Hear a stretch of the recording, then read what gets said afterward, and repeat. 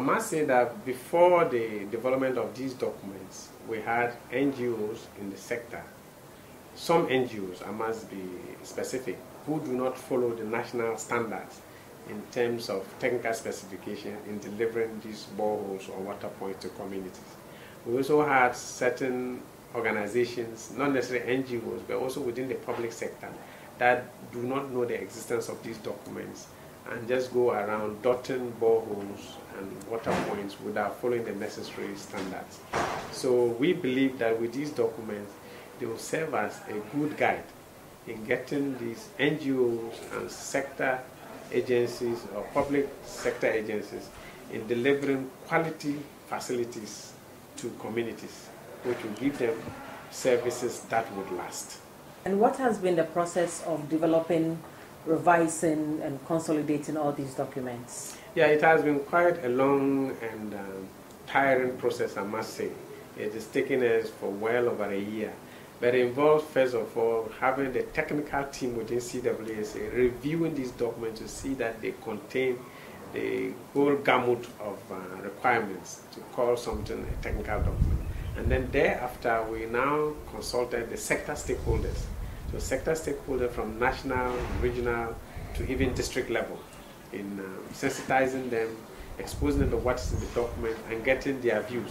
In fact, we even had to put this into zones so that we could cover the whole country. So we have the northern zone, and the middle, and the southern zone. So it has been quite a long process in getting people to understand what is in there and to contribute to make them quite a solid and lasting documents. So what key documents are we talking about here? Here we are talking about what we call the technical guidelines and standards. That is looking at what kind of facilities do we need to have and what are the technical specifications for those documents. Also what we call the project implementation manual, which is basically telling you the specific requirements if you want to enter the community water and sanitation sector. And then we also have the National Community Water and Sanitation Strategy document, which is stepping down the national policy into very clear language and putting flesh into the guidelines so that people can understand. So these are just three, but there are a lot more than that. Prompted the review of these documents? Yeah, in the first place, I must say is the funding. We had available support from CWSA, so that sort of kick-started the process. But basically, what started it was that we needed to have something that would serve as guidance to anybody coming to the sector to understand it. It also wanted to ensure that we are a serious organization that has documents that it works with.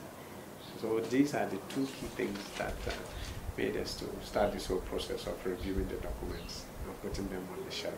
In the second half of the year, we are going to have all these documents ready for dissemination and for use by the sector. How do you envisage that is going to impact on how the sector works? No, for me, to have a great impact, in the first place, the knowledge. People knowing that, yes, we have these documents and these are the contents.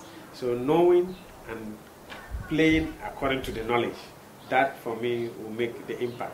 And then again, it will help us in terms of our monitoring and enforcing. Now that we have an ally in place, which has given us the regulatory power. So if you have the document, then you can go and with the document you enforce the regulation. And people who do not follow it, they have a basis to prosecute them.